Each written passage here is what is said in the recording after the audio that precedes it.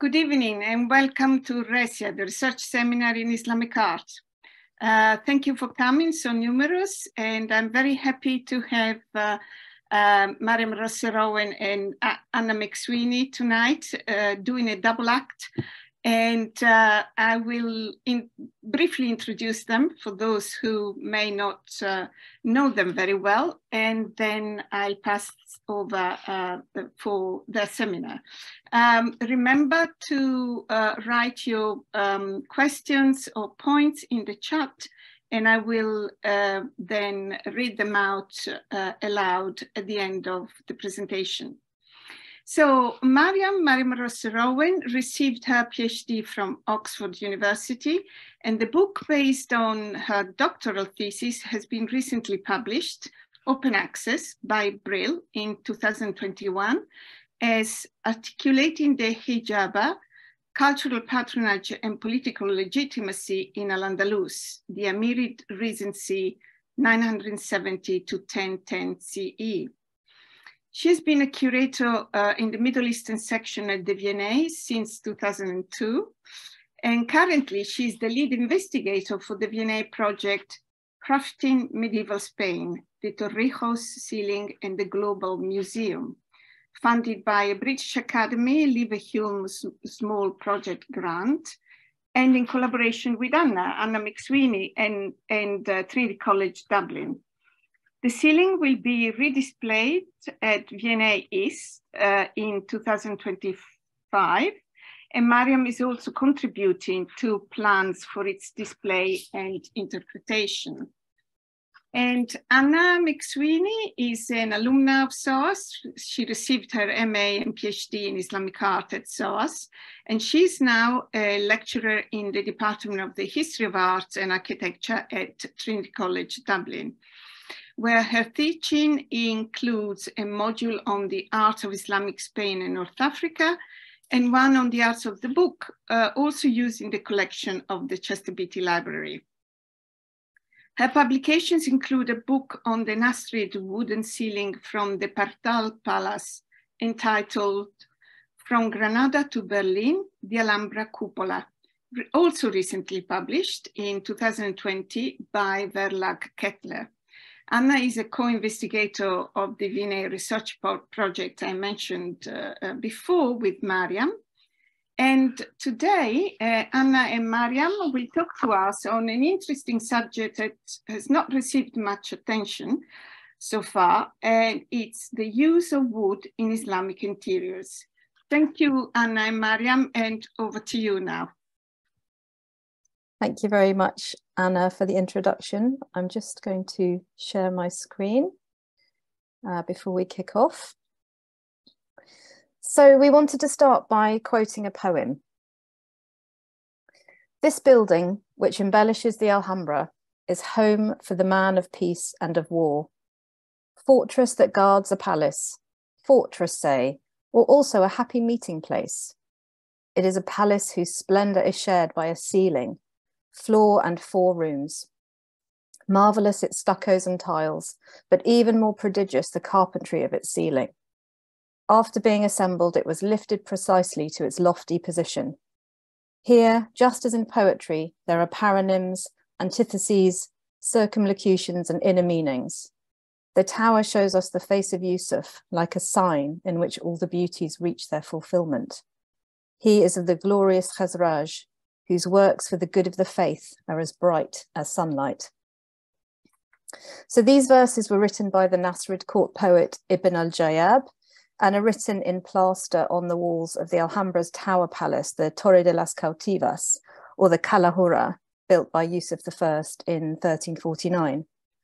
This is the translation given by José Miguel Puerta Vilches in his book, Reading the Alhambra. It celebrates its carpentry ceiling and even refers to how it was constructed by being prefabricated on the ground before being lifted precisely to its lofty position. Since the ceiling in the Torre de las Cautivas today dates from the 19th century, we're showing you another of the Alhambra's spectacular ceilings in the Palacio de Comares, constructed just a year later. For the last couple of years, and Anna for much longer, We've been studying this type of carpentry ceiling through the Crafting Medieval Spain project, which Anna mentioned in the introduction, which is funded by a British Academy and Leverhulme Trust small project grant. Our focus has been this ceiling in the V&A collection, which comes from the lost palace built after 1492 in the small town of Torrijos, just north of Toledo, by the noble couple Gutierrez de Cárdenas and Teresa Enriquez, who were close courtiers of the Catholic monarchs, Ferdinand and Isabella. The V&A ceiling is one of 4 ceilings that survived from this palace, which was dismantled in the early decades of the 20th century. The ceilings are displayed in collections in Madrid, the Loire and San Francisco, and the V&A ceiling will soon be redisplayed at V&A East Storehouse. This is a render of what that might look like, which is the new collections and research hub that the V&A is building in Stratford, East London, and which will open to the public in 2025. The ceiling has undergone conservation, and this has provided the opportunity to look closely at it for the first time in about 100 years, and to combine in our research project the different expertises required to study a ceiling like this in order to understand its construction, patronage and historical context, which we've done by assembling an international and interdisciplinary group of collaborators. We're not going to talk in more detail about the project here, as we recently spoke about it at the Islamic Art Circle, but please feel free to ask us more questions about it later. We're more interested in exploring with you this evening is where such a project might go next. The Torrijos ceilings are examples of a type of carpentry known in Spanish as carpintería de lo blanco, meaning white carpentry. The white probably referring to the widespread use of pine wood, which appears whiter than other woods when freshly cut. In Spain, this technique flourished between the late 13th and 16th centuries and was used predominantly to make decorative ceilings that combined Islamic and Northern European styles and techniques. These wooden ceilings, many of which survive today, were made for religious and secular buildings in Muslim, Christian and Jewish contexts across Iberia, and you've got 2 examples here. They're often considered within the category of mudéjar art, a terminology we've been careful to avoid. As you might know, the Spanish term mudéjar has come to refer to Muslims on the peninsula who lived under Christian rule following the conquests of Islamic territory. In the 19th century, it was applied to art history and implied that any object made in an Islamic style must have been made by Muslims. More recently, terms such as mudéjar and Moorish have been rejected because they perpetuate an outdated idea that a particular race and religion was central to the design and patronage of these artworks. We do not know the religion of the craftsmen who made these ceilings, so calling them mudéjar or Moorish is at best misleading. Guild regulations from 16th century Granada note the requirement to elect both old and new Christians, i.e. converts, to the offices of the guild, which implies that there was a mix of cultural and confessional identities among the carpenters at this time. It is perhaps because these ceilings are made for a wide variety of buildings across religious and geographic boundaries that scholars have found them difficult to classify. Neither fully Islamic nor entirely Spanish, the ceilings tend to fall between the gaps in art historical discussions of the period. The Islamic origins of this carpentry technique were unquestioned for a long time. But more recently, the specialist who's made a career out of studying, restoring, and even creating new ceilings in this technique has come to a different conclusion. This is architect Enrique Nuere, whose 2020 publication, The Carpentry That Interlaced With My Life, is a kind of memoir charting his career, discovering and working with strapwork carpentry ceilings in Spain. Leaving aside some of the problematic language he uses, for example, he constantly refers to, quotes, Islamic invaders, he argues that, quotes, these works were not made by mysterious Islamic artisans, but sprang from a deep-rooted woodworking technique that already existed in the peninsula long before the Alhambra or the Alcazar of Seville were conceived. He states that, quotes, such a sophisticated carpentry-based tradition could not emerge in Islamic territories where wooden gable roofs were and still are practically non-existent. He argues that the ancestors of this tradition of carpentry roofs were raft-to-pair roofing frames that, quotes, must have been the habitual roofing in Visigothic Spain, with Toledo as the epicenter of this technique. But one problem here is that we have no standing evidence of Visigothic examples. Another quote, there is no doubt whatsoever that this could only be done by carpenters already accustomed to the use of the framing set squares, but could never be achieved by a hypothetical carpenter from the East who had never made sloping wooden roofing frames in his country of origin. Though ironically, he elsewhere refers to the first roofing frames of the Qarawiyyin Mosque in Fez. Another quote, the factor that finally convinced me of the Northern European origin of this woodworking technique was the control of the entire process of roofing construction by the use of triangular templates in the form of set squares. He states that set squares are unknown in Morocco, where, quotes, this type of carpentry is still practiced and where they claim to have inherited it from Al-Andalus. My emphasis.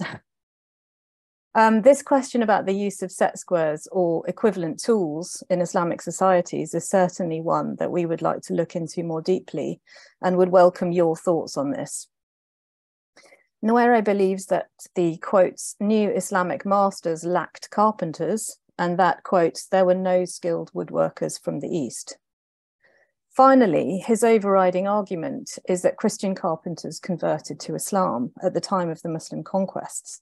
And this is how the technique entered Islamic architecture, that it was an indigenous Hispanic technique practiced by the Visigoths, that, quotes, the authors of these works did not come from the East, but were the heirs of a tradition originating in Toledo, or even came from Toledo itself.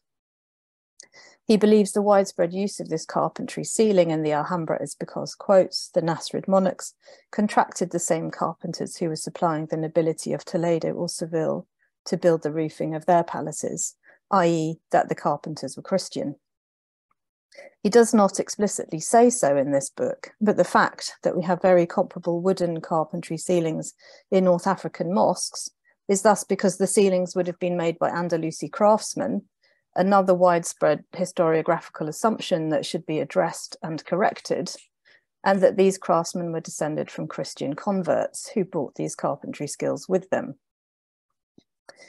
I do not at all want to disparage Enrique Noere's huge contribution to the technical understanding of these ceilings, and he is surely right that a tradition of roofing frames and set squares and a possible indigenous carpentry tradition based around Toledo is what helped this technique to become widespread in later centuries. But his discussion of Islamic architecture is laden with historiographical issues and outdated notions and assumptions. We have seen this as a provocation to dig deeper into the use of wood in Islamic architecture.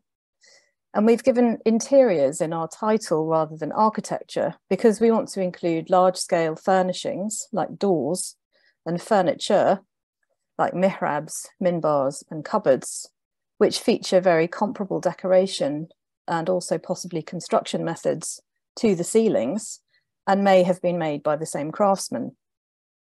So we want to explore what a research project on wood in Islamic interiors would look like. And we're really hoping to crowdsource your comments and feedback. So please don't hold back.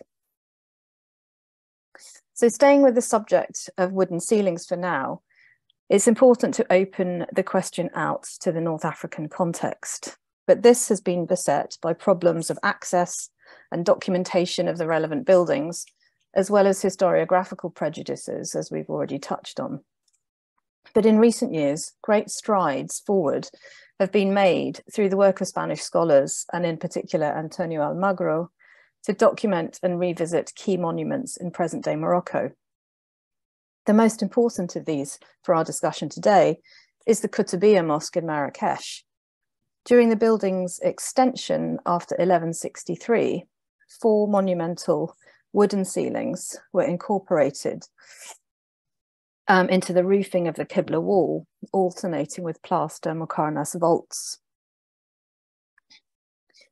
These ceilings were constructed in the simple technique of par in nudillo, or rafter and collar truss, that seems to characterize the earliest ceilings, but continues to be used alongside more complex ceilings with stellate decoration. In two of the ceilings, on either side of the mihrab, the almisate, which is the flat central section, is constructed around large 8-pointed stars, very like the motif that becomes so widespread on Spanish ceilings, where it's called a rueda, or a wheel. It's seen all over the Torrijos ceiling, for example. Alfonso Jimenez Martin, who's written about these ceilings together with Almagro, has no doubt that they date from the time of the Kutubiya's extension in 1163, which would make these ceilings some of the earliest surviving and datable examples. Jimenez also comments on the maturity of the technique used at Kutubiya, i.e. that this was an architectural tradition already well developed by the 1160s. The images we're showing you all come from the amazing resource Ataral, the Atlas of Almohad architecture, led by Antonio Almagro, which we highly recommend. And you can now also refer to the article, The Kutubiya Mosque Revisited, published by Almagro and Alfonso Jimenez in the latest issue of Muqarnas. As they point out there, the wooden ceilings of the central nave, I'll just go back quickly to show you what I mean. So these ceilings here are probably much later, dating after the 17th century.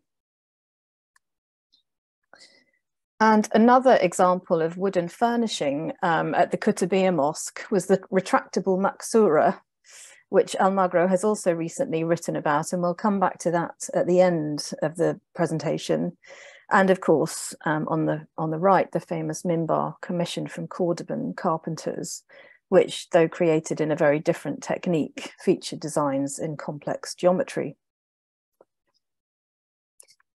Another Almohad mosque with wooden ceilings is the Kasbah Mosque, also in Marrakesh, founded by the Caliph Al-Mansur in 1185. Some of these ceilings seem to have affinities with those at the Kutubiya. And we're very grateful to Inigo Almela for sharing with us not only his knowledge of this building, but also his photographs of the ceilings. And we were very much hoping he was going to be here with us this evening, but unfortunately hasn't been able to. He's been detained, so hasn't been able to attend. However, in the current state of research, it's not possible to say whether these ceilings date from the 12th century or could be the result of later interventions by the Saadians. Important evidence of the existence of wooden ceilings at the Almohad Mosque of Seville has recently been found in the form of two aliceres that were found in excavations in the mosque's former patio, in the former mosque's patio in 2010 and 2016. The construction of this building dates to the 1170s, and eyewitness descriptions tell us that the greater part of the mosque ceilings were made of wood. The prayer hall of this building covered nearly 12,000 meters squared. Anyone who's been to Seville Cathedral will be able to comprehend the vastness of this structure. And most of this wood was probably brought from Morocco. Aliceres are one of the many words in the study of these ceilings that it is impossible to translate into English. So I've included a little diagram which hopefully helps you understand where they are located on these kinds of ceilings. The two aliceres were identified as being made from Pinus sylvestris, more commonly known as Scots pine. And the first to be found, which is this one over here, was radiocarbon dated with a 95% probability between the years 995 and 1155. So there can be no date that these Sevillan examples indicated the existence of wooden ceilings in the mosque that date to the Islamic period, and likely followed a model of mosque roofing already established at the Kutubiya. Let us bear in mind that the earliest datable surviving ceiling of this kind on the Iberian Peninsula is that at the Cathedral of Teruel, which was created in 1261. There's a wider context of wooden ceilings in North Africa, but these have received very little attention, and a closer study is needed before we can fully understand their relationship with Iberian ceilings. For example, the stellate ceiling of the Madrasa al-Atarin in Fez, which dates to the 1320s and is comparable, though on a smaller scale, to the Comares ceiling at the Alhambra. And the ceiling of the Madrasa Bu Inaniya, also in Fez, dates to the 1350s. These madrasas are full of carved wood in different techniques and extensive wooden furnishings, all of which would repay further study. In the Nasrid context, the ceiling of the Cuarto Real de Santo Domingo in Granada has been dated to 1283, a date confirmed through dendrochronology. This is only 2 decades after the earliest surviving, quotes, Christian example, which has a much simpler pari nudillo construction. The Granada ceiling seems to be the first surviving example with a fully developed 8-pointed star design. Noire also says that this is a very mature example and that, quotes, it is obvious that it had to be constructed by expert carpenters, whether Christians from Toledo or Cordoba or others who had conserved the traditional techniques based on the use of set squares. So this is something else we might question. But the most spectacular example in the Alhambra is, of course, the Kubba, or domed hall of Sultan Yusuf I in the Palace of Comares from 1350, which would become the throne hall of the Catholic monarchs in 1492. Made from over 8,000 individually carved pieces of wood, its inscriptions indicate that it represented the celestial dome of the heavens. But it's important for us to open out this question beyond the Andalusi and Maghrebi context. Another famous wooden ceiling is that spectacular Muqarnas vault over the Cappella Palatina in Palermo, which can be dated to the 1140s. And it's made from wood that would have been locally available in Sicily.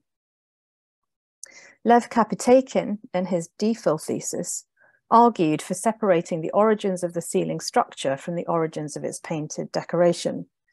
While the paintings have been firmly linked to the Fatimid realm, it is famously argued that a workshop of Fatimid painters came from Egypt to decorate the ceiling. Kapitaikin has linked the construction of the Muqarnas and the technical details such as the ribbing of its tiny cupolas to a Maghrebi and Andalusi architectural tradition. He cites contemporary standing examples of Muqarnas domes in the Almoravid and Almohad buildings, the Qubbat al-Barudiyin in Marrakesh from 1117, the Great Mosque of Tlemcen, 1136, Al-Karawiyin in Fez, 1134 to 43, Tinmal, 1153 to 4, and the Qutubiyya, whose Muqarnas vaults, as we have seen, date from the building's second phase in the 1160s and alternate with the wooden ceilings. There is also a palatial example of Muqarnas painted with scenes from the courtly cycle in the fragments of decoration of Ibn Mardanish's palace in Murcia. He was the rebel king between 1147 and 1172 who held out against the Almohad takeover. And I'd like to mention here the recently published book by Abigail Krasner Balbalay, The Wolf King, Ibn Mardanish and the Construction of Power in Al-Andalus. But all of these vaults are made from plaster, not wood, a problem that Kapitaikin does not attempt to resolve. He also highlights that the Cappella Palatina ceiling is a unicum and cites other examples of architectural woodwork in Sicilian churches, which are much closer to the Spanish ceilings we've been looking at. The most compelling extant example is the wooden roof of the cathedral at Cefalù. Construction of the church was completed between 1131 and 1148, but continued into the 13th century.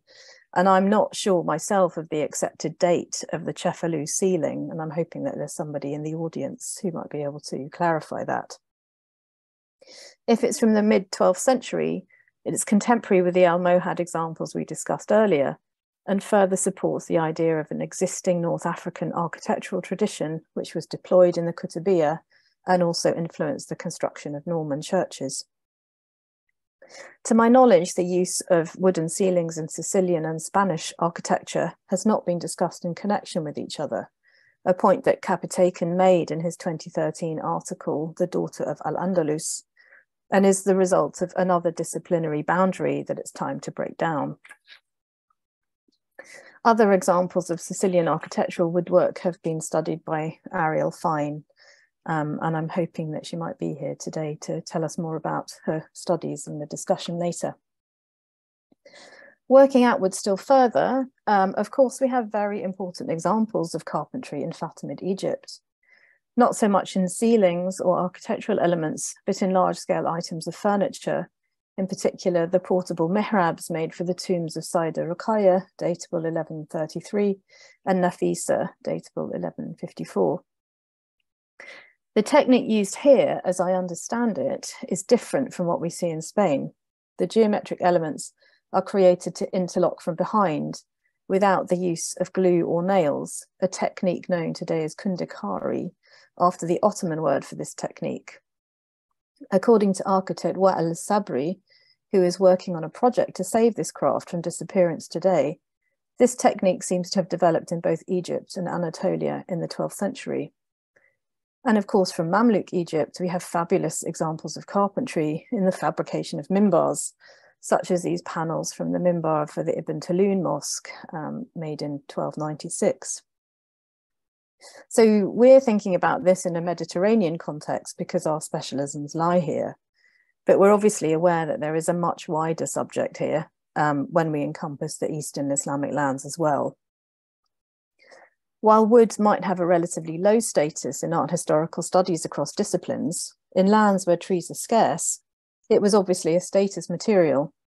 Indeed, some of the earliest examples of Islamic art are made from wood.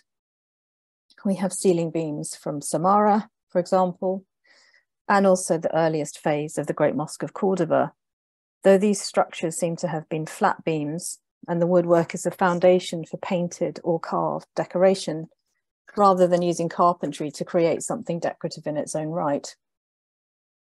There is also one lovely comparison that we owe to Marcus Milwright. One of the scenes painted in the vault of the audience hall of the mid-8th century Umayyad bathhouse, Qusay Amra, shows sawyers using a technique to carve planks and beams from a tree trunk. A similar technique was observed in the 19th century by Jane de la Foix in Susa and by Hans Wolff in Iran in the late 1930s. These sawyers were not necessarily making beams for building construction, but the presence of this scene in the vault at Qusay Amra invites speculation that it was self-referencing its own construction, although the other painted scenes around it are drawn from late antique representations of labours. Going back to Enrique Nuere's assertion quoted above that there were no skilled woodworkers from the East, we think it is safe to say that there were. On the one hand, there is the use of wood, which is obviously widespread in Islamic architecture from its earliest examples. And on the other hand, there is the use of carpentry to make specific kinds of objects. And one question that we have is whether there is regional distinctiveness and variation in the carpentry techniques, and as a correlative in the geometric techniques used. Is it valid to compare traditions of geometric carpentry in Al-Andalus and Egypt if the techniques used are totally different? Is there something in the geometry itself that is regionally distinctive? I'm not an architect or a carpenter, nor do I understand enough about the geometric principles behind the ceiling designs. Is it essential to understand these more technical aspects to see where carpentry traditions might relate to each other? And on that note, I'm going to hand over to Anna. Thanks, Mariam. Can you hear me? Yep. Thank you. Okay, so what we know about carpentry practices, and particularly the work of those specialised in Carpintería de lo Blanco in medieval Spain, comes largely from the later guild documents and manuals. Ordinances from the newly codified guilds in the 16th century, Seville and Granada, classify the different carpenters according to type and status. There were carpenters of agricultural implements, those who made altarpieces and religious sculpture, those who made musical instruments, and those who specialized in carpintería de lo blanco, among whom there were joiners, interlace carpenters, and geometricians. If you could move the next slide. Yeah, thanks, Mariam. Those of the highest status among the carpintería de lo blanco carpenters were those who were capable of constructing the most complex interlaced ceilings. The documents describe how they had to pass an exam, which included being able to make the media naranja, or half orange ceiling, the term alluding not only to its hemispherical form, but also its segmented design, which required working with curved wood and complex geometry. And the image you see is of Teruel Cathedral. The previous image was of painters and carpenters in Teruel Cathedral, just generally working in specialized, working with carpentry on the ground. But the next image is of the media naranja ceiling, this special type of ceiling. And this is one of the Torrijos ceilings. Such was the importance of geometry that the carpenter who passed the exam to prove he could make these kinds of ceilings was known as el geómetro, or the geometer. The 4 Torrijos ceilings are all different, but they include one of these highly complex media naranja ceilings, now in the Archaeological Museum in Madrid. As a result of this complexity, surviving examples are very rare, and the Torrijos dome is one of only 6 to survive. The role of geometry in making and the requirement for a master builder, a carpenter, to be skilled in applied geometry is something that's written about at length in a variety of medieval sources. The 14th century Maghrebi historian Ibn Khaldun wrote that, quote, "Carpentry needs a good deal of geometry of all kinds. It requires either a general or a specialized knowledge of proportion and measurement in order to bring the forms of things from potentiality into actuality in the proper manner. And for the knowledge of proportions, one must have recourse to the geometrician," end quote. Gulrun Nechipoliu has examined Islamic treatises on applied geometry in her book on the Topkapi scroll. Many of these treatises sought to use geometry to solve problems that might be encountered by artisans, emphasizing the need for an applied knowledge of science. The writings of 10th century Abbasid philosopher Al-Farabi included examples of the application of geometry to carpentry. In his treatise on what is needed by the craftsman from geometrical construction, the Persian mathematician Abul Wafa Buzjani from the 10th century examined the application of geometry to architectural constructions such as tiled hemispherical domes. A copy of the Buzjani construction manual dated 1203 survives in Cairo, this time with a title that includes the tools needed by the carpenter, entitled Book of Joinery on Constructions with Ruler, Compass and Set Square. We're interested in the relationship then between these treatises and the applied work of al-arifes, or master builders as they're known, in medieval carpentry. How were they used, and to what extent do they describe existing practices? In the Spanish context, a carpentry manual composed in the early 17th century provides a key text for understanding how applied geometry was used in Carpintería de lo Blanco. The author was Diego López de Arenas, an architect and master builder who worked in Seville. His carpentry manual, the brief compendium of white carpentry and treatise on master builders, was first published in 1633. Drawing from this long intellectual tradition of writing about geometry and craft in the Islamic world, it was probably condensed from a longer manuscript by the author written in 1619. In it, López de Arenas underscores the importance of a knowledge of practical applied geometry to making complex wooden ceilings. And he notes that, quote, "The royal regulations of the Kingdom of Seville oblige the master builder to be an expert in geometry. It includes highly specialized technical details and drawings. It also uses specialized terms derived from the Arabic, which are still in use today among carpentry specialists. For example, the phrase limas muamares, a technical term for the beams that sit at angles to the ceilings, comes from the Andalusi Arabic term muammar, meaning trimmed or edged.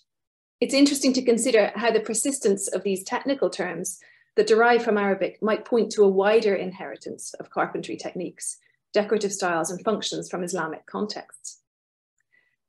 Just like al-Buzjani's 10th century Book of Joinery on Constructions with Ruler, Compass and Set Square, López de Arenas describes the tools used by the master carpenter in the making of ceilings like those at Torrijos as the ruler, compass and cartabón. The cartabón is the triangular template made of wood that's similar to the roofer's square, the Stanley square used by carpenters today. A set of 6 cartabones, each fixed at a different angle, were used to measure all the angles used in the design and construction of a ceiling like those in Torrijos. They allow the carpenter to measure the pitch of the ceiling, the angles of the structural beams, and to construct the geometric designs and all the shapes needed for its hundreds of parts. And it's this tool, the set square or cartabón, that Enrique Noire suggests was not familiar to the early medieval carpenters of North Africa, but which, as the Al-Buzjani treatise clearly states, was in widespread use, at least according to the texts, in Baghdad by the 10th century.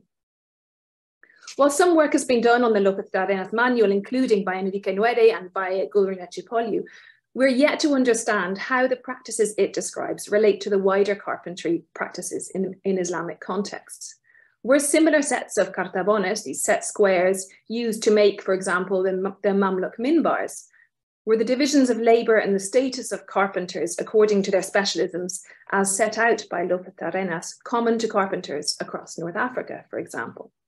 We're keen to hear about descriptions of medieval working practices of carpenters in Islamic contexts, to find out how they might relate to those apparently consistently used in Al-Andalus until the 17th century.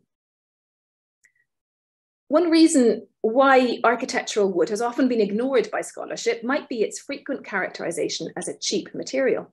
Wood and plaster with brick construction were the dominant materials used in North African and Andalusi architecture after the 12th century. These materials, wood, plaster, and brick, have tended to be framed in the literature as inherently inferior to materials like marble and stone, which, perhaps because they were more difficult to carve and transport, and were also features of a European classical architectural tradition, were considered more prestigious and worthy of attention than wood, plaster, and brick within the art historical scholarship. This question of value is one that's crucial to our understanding of these ceilings and of decorative carpentry more widely. Value can be found in the hours of highly skilled labour attached to making these ceilings, as well as painting, gilding, and mounting them. The design, carving, gilding, and painting of wood in a strapwork ceiling raised its value far beyond that of a plain wooden ceiling. While we don't know what was originally paid for the 4 ceilings in Torrijos, we can get some idea of their cost by reference to contemporary descriptions of other ceilings. Our collaborator in this project, Maria Teresa Chicote, has explored this in her research, revealing that in his 14th century encyclopedia Lucrezia, Catalan author Francesca Eschimene described how a gilded wooden ceiling was more expensive than a stone ceiling. Value can also be measured in the reuse and movement of decorative wooden features. Reuse is, of course, a well-known practice. The Kaaba was famously built in 608 from beams reused from a shipwreck. Reused wooden panels can be found in the earliest of contexts. López Bertíñez, who's written a lot about Nasrid carpentry, discusses the wooden doors of the monastery of Las Huelgas in Burgos, which, as suggested previously, were reused elements from an earlier wooden minbar, possibly from the Almohad period. Much later, our collaborator, Maria Teresa Chicote, has shown how the relocation of ceilings in the Castilian 16th century context was not unusual. She has descriptions of translocated wooden ceilings like that brought from Toledo to the Palacio de la Infantada in Guadalajara, where it was viewed by Emperor Charles V in the 1520s. So these are entire ceilings that were moved from place to place. It's possible that the V&A Torrijos ceiling was made for a different room or even different palace, and then later moved to the Torrijos Palace. So the examination of the ceiling by the conservator at the V&A, Victor Borges, has shown how originally panels of the ceilings that would have linked seamlessly with the next, and you can see that here in the image on the right, are now interrupted by lines of gilded moulding that outline 8 sections of the ceiling. It seems that these mouldings were added to hide losses of the ceiling at a point when the ceiling was, the sections were joined, which suggest that the ceiling was re-erected. But these mouldings date from very shortly after the ceiling was originally built. So it raises the possibility that this ceiling was moved from one place to another very soon after it was originally made. This salvage and relocation indicates the inherent value and status of this ceiling. And of course, we know from the large-scale movement of Spanish ceilings in the 19th and early 20th centuries of wooden ceilings that dismantling and re-erecting the ceilings multiple times was both possible and considered worth the time and expense. There's also value in the raw material of wood itself, which was highly prized and its sale restricted and regulated by the 16th century. It's likely that the flourishing of monumental wooden ceilings and furniture in the 12th to 16th centuries reflects an abundance of wood of high quality and high value in Al-Andalus. But by the time the Torrijos ceiling was made, this supply was likely less reliable. We know, for example, that in the city guild documents of carpenters for Seville and Granada from the 16th century, permission to trade in wood was restricted to designated members of the Carpenters Guild. The kinds of ceilings we've been studying, from the Alhambra cupola to the Torrijos ceilings, are made using mostly smaller pieces of wood that are fitted together and constructed in panels. I think you can see that quite well here on this reverse view of one of the Torrijos ceilings, the one that's in Madrid. And these sit on a structure of larger supporting beams. The throne hall, as we've said, in the Alhambra is made of over 8,000 individually carved pieces of wood. And while we haven't counted those in the Torrijos, they must number in their thousands. This, of course, allows for greater stress flexibility for the natural expansion and contraction of wood. But it also enables carpenters to specialize and use particular wood species for particular parts, according to the requirements for carving, weight bearing, or decorative clarity. We know a little about the kinds of woods that were prized in Nasrid constructions from work done by specialists like López Pertíñez and Eduardo Trabajo. Analysis of the Alhambra cupola, seen here on the right from the early 14th century, showed that many different types of wood were used in individual ceilings. Atlas cedar was used for the carved polygons and inscription frieze, Mediterranean pine for the muqarnas, maple for the pine cone motifs, and poplar for the undecorated framing elements, and fir for the support sections. This was probably common practice. Tests on the Cuarto Real de Santo Domingo, the 13th century Nasrid palace Mariam mentioned earlier, found 4 different wood types: Mediterranean pine, maritime pine, Portuguese oak, and Atlas cedar. Mostly the woods were sourced from the local region, and many of them were native to the area around Granada, but cedar was probably imported from Morocco. It was prized as a lightweight, robust, and durable wood that resists decay and can hold finely carved detail. It was used in the inlaid wooden minbars made for the Kutubiyya Mosque in Marrakesh in the 12th century, for the Sidi Bel Hassan Mosque, for example, in Tlemcen from 1296, as well as the throne hall of Comares from 1350. And we can see it in many examples from the 13th and early 14th centuries. But its use, the use of cedar, dramatically declined after the mid-14th century. It was not found among 81 samples analysed by López Pertíñez from the Alhambra, dating from the period after 1360. Analysis of wood types has not yet been carried out on the V&A ceiling, but samples of wood from the Torrijos ceiling that's in the Legion of Honor in San Francisco were analysed by a lab in California in the 1980s and identified as pine and some walnut. The lack of cedar in the Alhambra from the late 14th century may be related to a wider decline in supply of cedar from the forests of North Africa. Atlas cedar is an endemic species from Northwest African mountains. Environmental studies by Daniel Abelshad and colleagues from Granada University, among others, have documented the decline of the population in the Western Reef, driven by a combination of climate change and human activity. They note that the use of cedar for Almohad building projects in North Africa and in Al-Andalus likely contributed to a sharp decrease in the Atlas cedar forests in the Reef, evident in the data from the period. This environmental impact of the use of wood in monumental constructions in the medieval period is one aspect that we're interested in thinking about in a broader project on wood.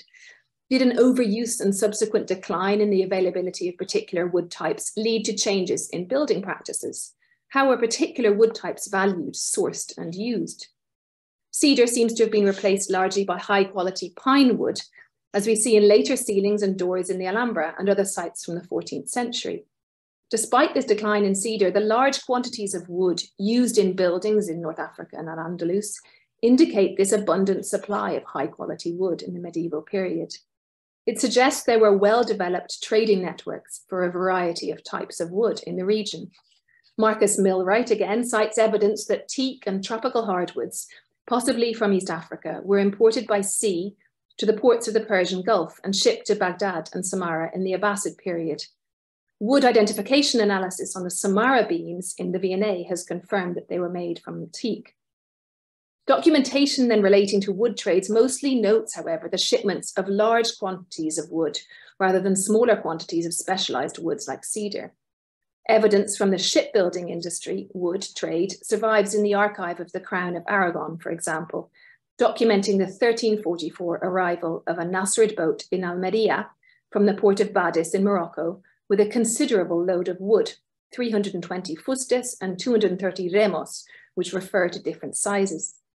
Leo Africanus, as the 15th century Andalusi diplomat Al-Hassan Muhammad al-Wazan was noted in his autobiographical work how good wood for shipbuilding was available from the mountains around Badis, from where it was exported. There's also the considerable quantity of hidden wood necessary in the building projects of this period. Wood was used not only in the visible structures, the decorative ceilings and doors that we see today, but these decorative ceilings, like in the Alhambra, were covered with wooden roofing structures that protected and supported them. Wooden scaffold was required in large quantities to raise these prefabricated woods. The throne hall of the Comares Palace that you see on the left, one of the most monumental wooden ceilings at 11.3 by 18 meters off the ground, so it's 11 meters squared and 18 meters off the ground, would have required extensive scaffolding to erect, for example.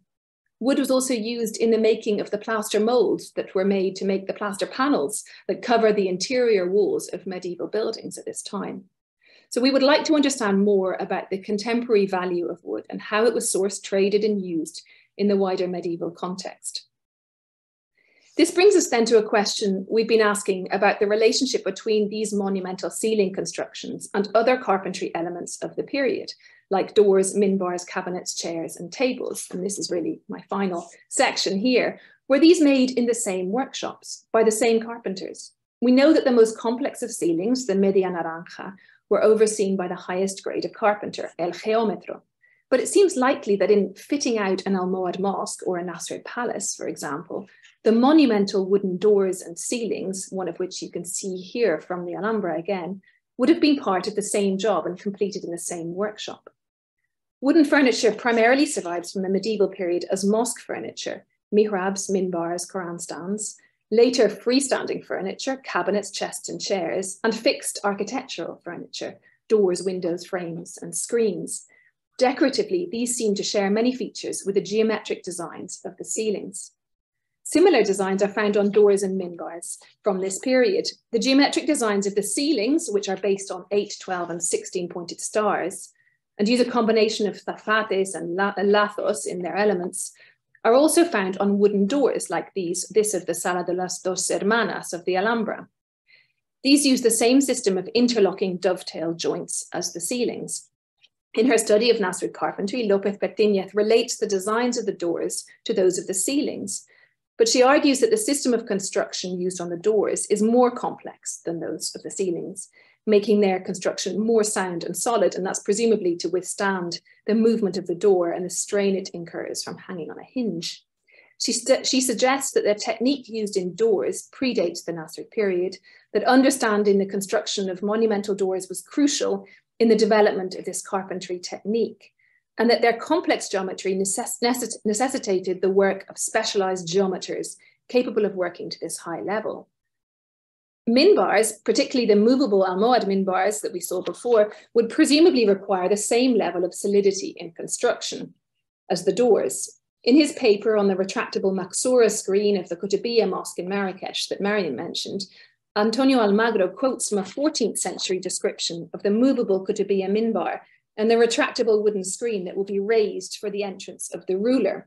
The master builder is named as Al-Hajj Yaish al-Malaki from Malaga, who's documented as having worked on the city of Gibraltar. Despite their use of fine inlay and a mix of materials, including metals, bone and ivory, the minbars, doors and other wooden interior architecture seems to draw from the same techniques and styles as the ceilings made in Torrijos hundreds of years later. Is there value in considering them together? Would be the question that I think I'm going to finish on. We have a short video to show you of this, the Kutubiyya screen that Antonio Almagro has uploaded as part of his the article published, so we can share the link with that as well.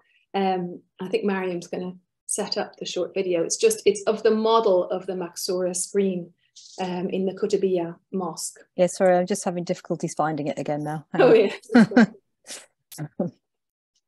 Bear with me. Here it is. We'd really like your comments on and feedback on all of this and things we've been thinking about, all these questions that we have. Can you see that? Yeah, that's perfect.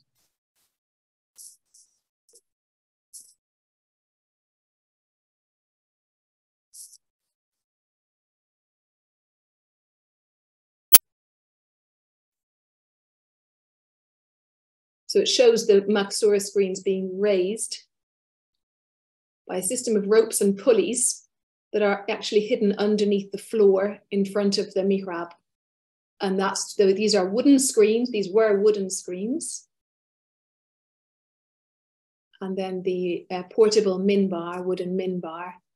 And these are all from the extension of around 1163 of the Kutubiyya Mosque, which could also be brought out and in, hidden from view without people pushing it.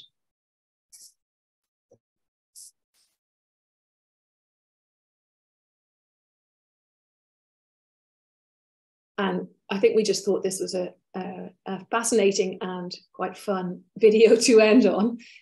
We don't know where the screens are. I don't think the screens still exist at all, but there's some archaeological evidence for them. But they're described as being made from wood, so it would be interesting to consider what they originally looked like. So this part of the model is based on what they've excavated. So this is all based on understanding excavations from the Kutubiyya. We'll see a side angle in a second, so you get a better sense of what the kind of mechanism is that's driving this.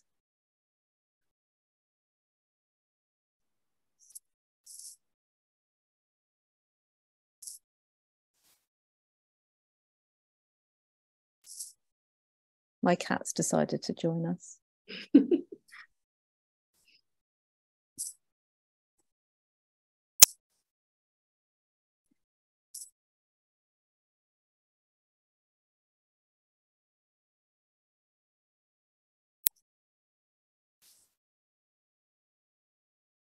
It does have sound, this video, but it's all in Spanish, so it's probably easier not to. And the sound isn't great either. I've put the link in the chat, so you can also find this on YouTube and watch it again if you like.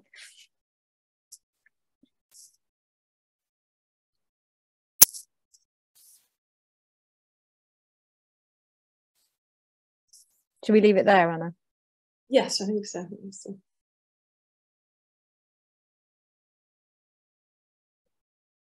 Well, thank you very much. That was really nice to end with that video. Extraordinary, yes. Thank you very much for this very interesting lecture on a very complex subject. Obviously, you've done so much work already, and there is a lot of, areas that would be very interesting for you to continue to look into.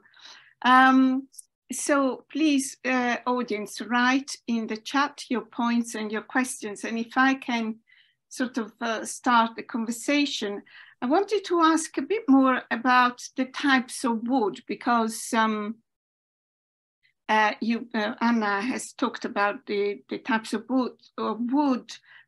Pino Silvestre, Mariam mentioned la Carpinteria dello Blanco. And I'm wondering whether la Carpinteria dello Blanco is a term that refers more generally to wood ceilings, or it refers more generally to carpentry rather than to a specific type of wood, because as you mentioned, the types of wood were several. And of course, we know, I mean, if I remember correctly, the historian al-Marrakushi, a native of Marrakesh, who writes at the end of the 13th beginning of the 14th century, he lists the woods that were used for the minbar in the Cordoba mosque, which is now lost. And he mentions red and yellow sandalwood and ebony and even Indian wood. So, with the assumption that wood obviously was traded from a number of areas, including very far away, which obviously has economic sourcing, economic and trading implications, which you refer to, Anna.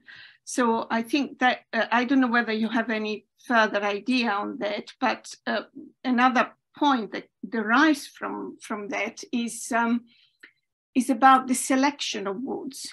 I mean, so of course, the selection of the correct wood is just as important as the carving process. So I wonder whether, you have any insight about the selection of wood precisely for the purposes of whatever, carpentry you are studying. Yeah, so the question on Carpinteria de lo Blanco and the naming of that, we have the López de Arenas, which is 17th century, which talks about Carpinteria de lo Blanco. And at that time, they were using pine largely. So the Torrijos ceilings are mostly pine and, of that type. So I think, that phrase, Carpinteria de lo Blanco, refers to this type of carpentry. But it doesn't, we don't know what it was called earlier on, essentially. We don't know what it was called in the 12th century. The selection of woods is really important. I mean, that description of the types of woods used in the minbar, and the evidence from the minbars and from doors and from furniture that uses smaller pieces of wood shows they were able to source lots of little pieces of ebony, for example, and bone and ivory and mix it all. But for the ceilings, which needed larger pieces, we have mainly the woods that I mentioned, cedar early on, and then this overwhelming use of different types of pine. But what I found interesting looking at the Alhambra cupola wood types, which we know a little bit more about, the 5 different woods, is that they very much chose, exactly what you say. The carpenters know which type of wood to use for which part of the ceiling, which part of the construction. So poplar is a lighter kind of wood; it's less dense. And that's used, very much for the construction behind, so for the supporting elements. And cedar is used for where you want to have certain, sharpness of detail, for example. So yeah, I mean, we need to know, that's something that we'd love to know more about. How much did they specialize in that way? And what were those properties? It's important, yeah. Some of the properties are about repelling insects, aren't they, Anna, as well? I mean, you know more about this than I do, but choosing things like cedar to make your ceilings out of, they're kind of naturally insect repellent. So then they have contributed to these ceilings surviving across the centuries as well. Yeah. Thank you very much. Let's see if there is anything in the chat. Please write in the chat. That is amazing. Thank you for sharing the Sarah Chowdhury, the video. Okay, while we're waiting, I was thinking of another area that I would very much like to know more about, and that is, this. It's not really a distinction; it's a combination of tangible and intangible heritage. So, you've done a lot of work on the physical reality, the techniques, the styles. And I wonder whether you will also go into the meaning surrounding these works, not just in terms of social context of where they were used and what kind of symbology there could have been within the space and, the symbology given to the space, but also in terms of whether the woods themselves had a property that was symbolic, like it happens in many other cultures. Yeah, I don't think that's something that last point you made is not something that we've particularly thought about. But I mean, in Torrijos, like Anna was discussing, that the sort of, it's more to do with the polychromy and the gilding of them that makes them such expensive ceilings, and then it becomes about kind of showing off your wealth and your patronage power, especially to be able to commission the top quality artisans to make the hemispherical type of ceiling. And in terms of, I mean, going back to Torrijos, there's lots of other devices that are used in those ceilings that relate to the patrons specifically. So there's not just the ceiling with the sort of 8-pointed stars and the geometric decoration, but then many other elements incorporated. So they're sort of speaking about the patrons of the palace in that case. But yes, I mean, that's definitely something that we need to be thinking about as well. Thank you. There is something in the chat. Francisco Mamani, thank you very much for this presentation. Bravo. I have a question. Maybe I didn't understand it very well. You don't agree with the hypothesis that there were only Christian carpenters behind the construction of the ceiling in Al-Andalus? Yes. I mean, Anna, do you want to say more about it? Well, yeah, because you've looked at the craftsmen a bit more. Yeah, so we don't really know who, we don't know the religion of the people who made the ceilings. They're not explicitly said. We do know that by the 16th century, there are different carpenters were drawn from different religious denominations. But I think we're interested in as well in where those techniques, geographically, where these techniques and styles might have come from. And whether they were drawn, we think, from North African area, from the Islamic context, but the religious affiliation of the carpenters, we don't know. We don't know, but we wouldn't agree that they were only Christian carpenters, because there's no evidence for that. I suppose there's an argument that some of them might have been carpenters working in Castile, but we're not, going to make pass judgment on what religion they had. But I think the Noeri's hypothesis is that this is an indigenous Hispanic tradition, and that there is no, it doesn't come, it's not, as people have thought before, that it was that's something that developed it's not that it came into Al-Andalus with the conquest in the 8th century. I mean, it seems like it, from all the evidence at the moment, it seems like something that developed in North Africa in the 12th century. And that, then there's a merging of technologies and aesthetics on the Iberian Peninsula. So it could have met an indigenous Hispanic carpentry tradition, but that's not to say that it was not also there was not also an Islamic tradition of it, if that makes sense. And I think you've demonstrated quite well the widespread technical skills of carpentry in a vast area of the Islamic world. And we could have gone much further, but obviously in the interest of time. But Adam Nadim, it's amazing that this type of ceiling traveled to Latin America. However, it never came to Egypt. Seems it was a one-way transition. What do you mean by a one-way transition? Well, just I'm just wondering what he. It was. So it was. I mean, it came to Latin America as a result of, the Spanish conquests in the New World. So that it's quite a kind of logical transition in that case. There are, I mean, you'd know better than me, Adham, that, there are examples of wooden ceilings in Egypt that we'd like to understand better. Actually, I wanted to ask you about that as well. Yeah.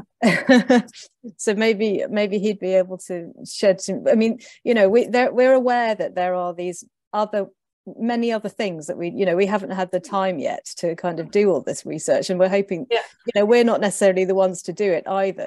That it would just be wonderful to have a kind of big collaborative project that brings together all these all specialisms, said, including the technical issues exactly that Anna mentioned at the end, call for an interdisciplinary project. Absolutely, yes, and and all the different regions. Yes. Yeah. Thank you. Tom Nixon, thanks for a fabulous talk. It's really wonderful how far you've been able to take this project. You touched briefly on overlaps between wooden and plaster Muqarna ceilings. The Media Naranja ceilings also have parallels in stone terracotta in the dome of the Chapel of San Jeronimo in Toledo. Have you seen much evidence for exchange of skills between workers in different media? Do you imagine your project will focus principally on wood alone?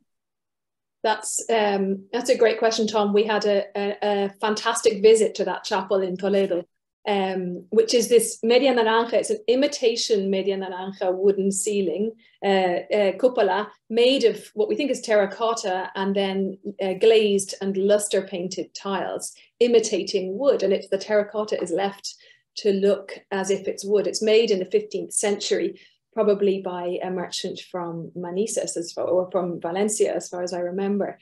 And that overlap is really evident and really important, I think, for a study of ceilings.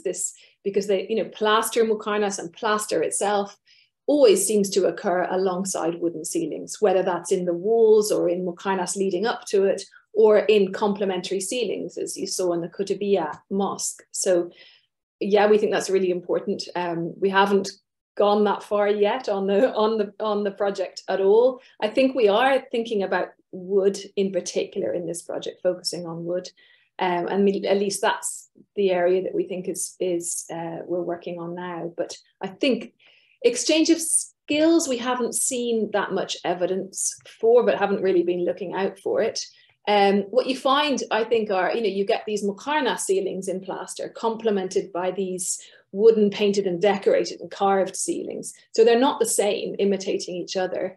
But I think definitely they would have worked alongside each other in the same buildings, in the same structures. Thank you. Claire Anderson, thank you both for a great presentation. Has the engineering treatise of Al-Muradi useful at all for your thinking about the applied geometry and craftsman knowledge? I've never heard of the engineering treatise of Al-Muradi, so please tell us more. Yes. Thank you, Claire. That will be on our reading list. Yes.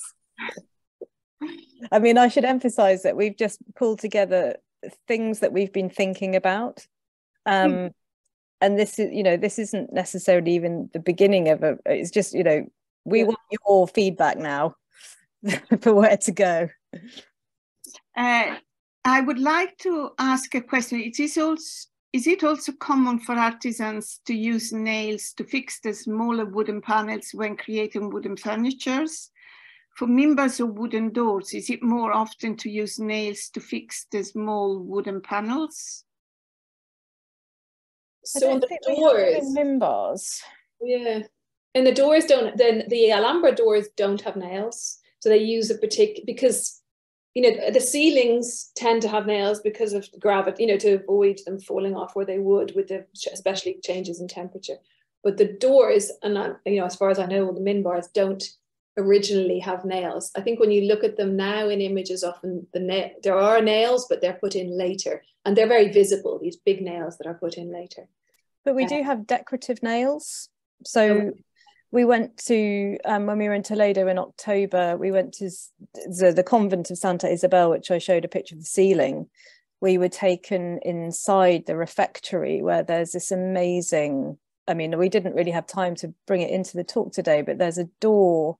There are other doors as well, which I think look a bit more like the Dos Hermanas doors from the Alhambra, but there are, in this case, it was a mashrabiyya door, which may be from it's 15th century, the foundation of that convent, and that's got decorative nails on it. So part of the sort of, it's got mashrabiyya, it's got carving, it's got an inlay in different resins, and it's got these decorative nails. So I think it kind of depends on the technique that's being used on a particular object. Sure. Thank you. Mina Kato, thank you for the talk. Extremely beautiful. Are there any other architectural features in the Torrijos site which appropriated from neighboring or faraway cultures? If it's a matter of getting exotic feature as a one-off, probably more interested in contracting foreign craftsmen. If they're interested in building a cosmopolitan culture, then more interested in training local craftsmen.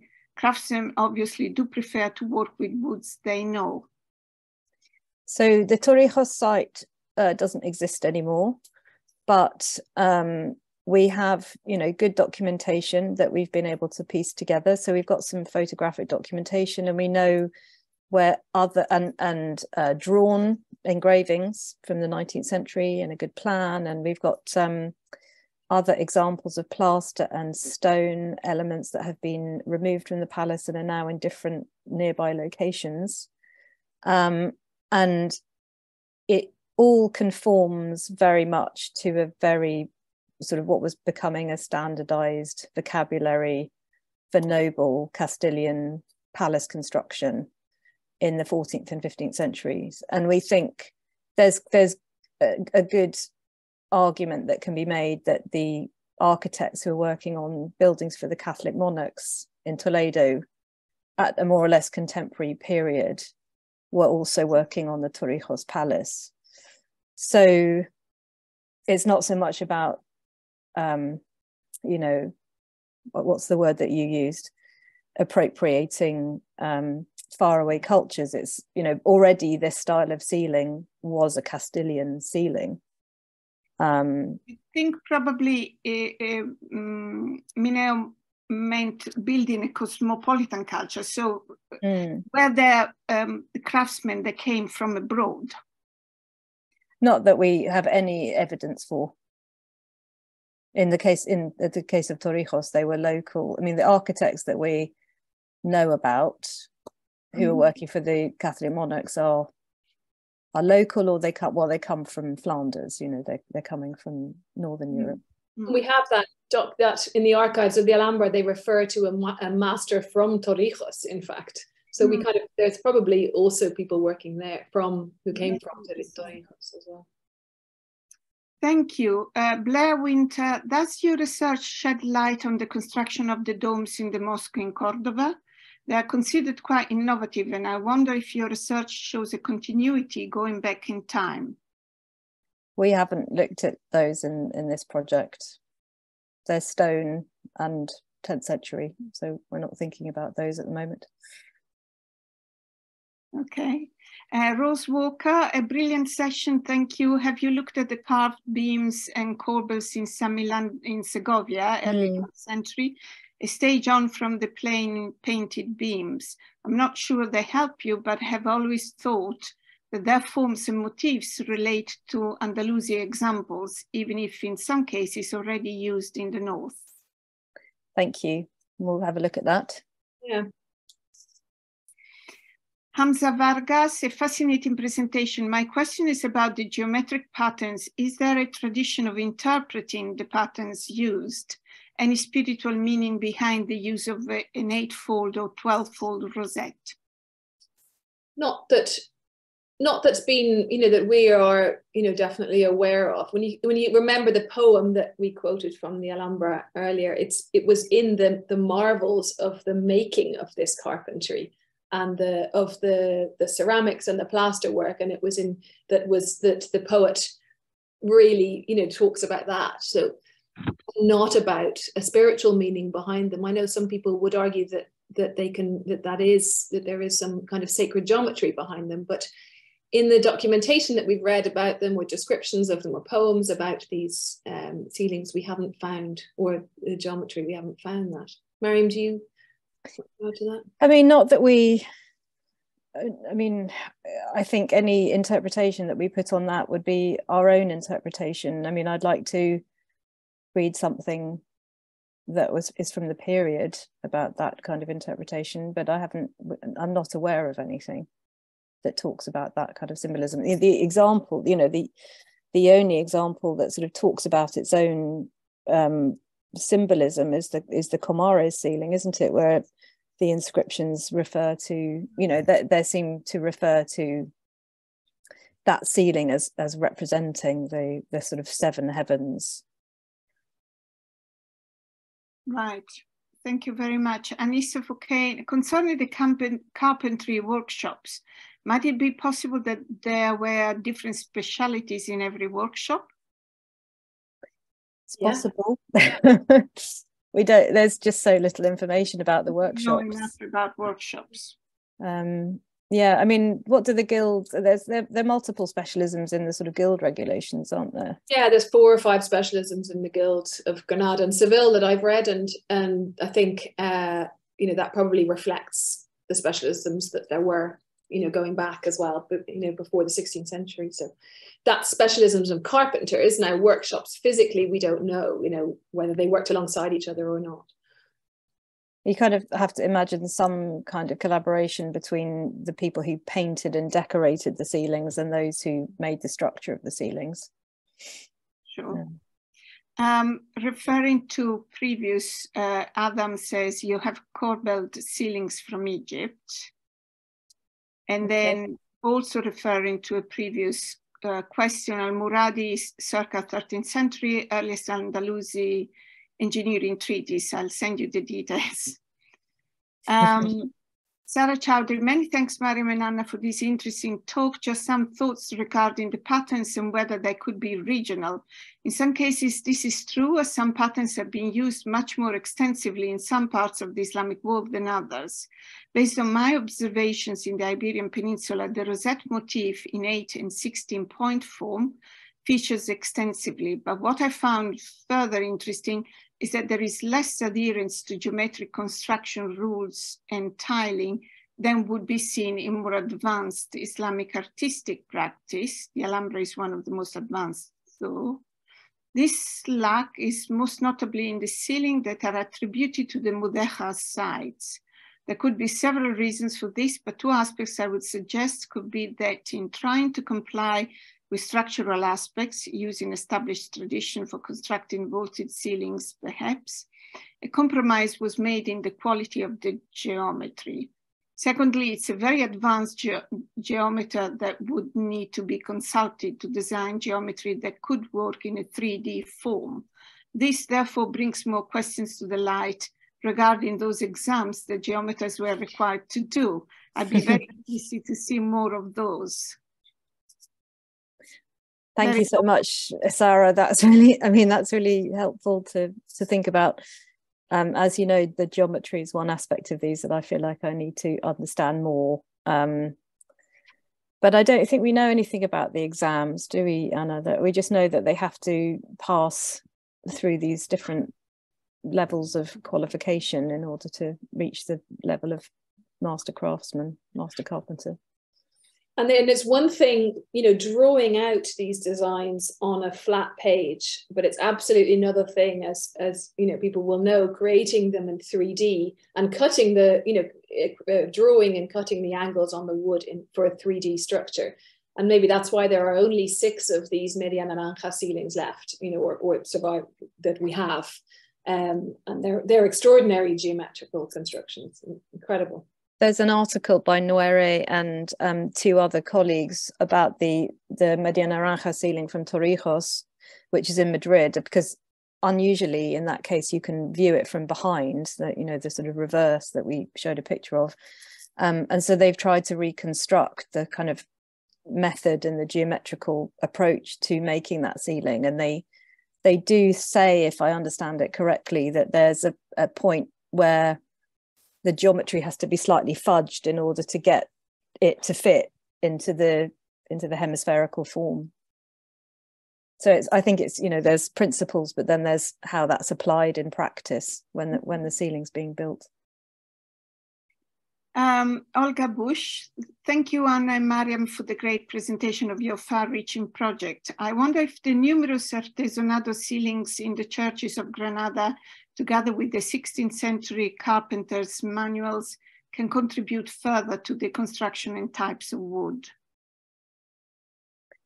Yeah, I mean, there are hundreds and hundreds of ceilings, artisanado ceilings across the Iberian Peninsula. And in terms of types of wood, I guess, you know, somebody has to agree for that analysis to happen. Yeah. I mean, in the Alhambra, they've done a lot of analysis of the wood because they've been doing such extensive conservation projects on, you know, on the building over the last few decades. But I wonder whether that's a kind of normal process if a church is going to be conserved, whether it would be habitual to take a sample for wood identification, which I imagine is not the case. That would be nice. But yeah. So thank you. Anderson says that Al-Muradi actually is likely 11th century, but surviving copy is 13th century. Interesting. Tom Nixon, also relating to the question, the connections between wood and ceilings made of different materials, says Ibn Marzouk also describes a complex ceiling that he says looks like wood, but are in fact made in plaster and brick. That's amazing. I'd love to hear more about that, Tom.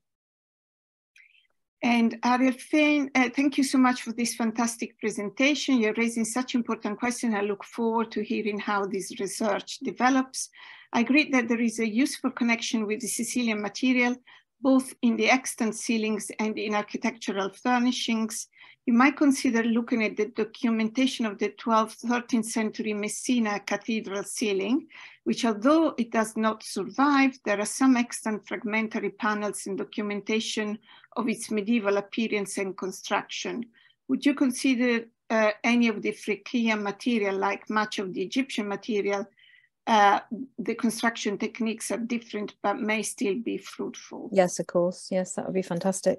Definitely. And I'm wondering if Ariel is able to clarify the date of the Cefalù ceiling. We're putting her on the spot now. In the meantime, yeah. Claire Anderson, do you know Alpaio Zudural's work? He has discussed how mathematicians taught artisans the geometry from the 10th century in the Eastern context. I would imagine a similar approach pertained to Al-Andalus. No, don't know it. He's been really helpful. I've been reading him, trying to understand what the geometers were up to. So yeah, thank you. I think it does apply definitely in Al-Andalus. Great, thank you very much. Yes. Can I have one final question? And then I promise we close because you must be absolutely my final question is about whether any of these ceilings are modular structures in the sense that they could be done in pieces on the floor, constructed, and then all of them. You know, that's how they're constructed. Yeah, because the Media Naranja image, beautiful image that you showed, the outside or the inside, you know, yeah. the other view, it looks like a unicum in that it doesn't look made of pieces, you know, in a modular form. I think some of that has to do with later restorations. Right. Okay. Bits that have fallen out of the ceiling and then have been replaced. I mean, we know in the V&A ceiling from Torrijos that there seem to have been interventions into it at different times that, you know, we can't necessarily date, and also from some of the pictures of the palace just before it was dismantled, that they were not necessarily in a good condition. So I think some of that, so they were all modular ceilings, but where, you know, in that rare case where we can see the reverse, that's maybe slightly disguised by the fact that it's now it's a permanent installation in a museum and it's been restored, so it's got these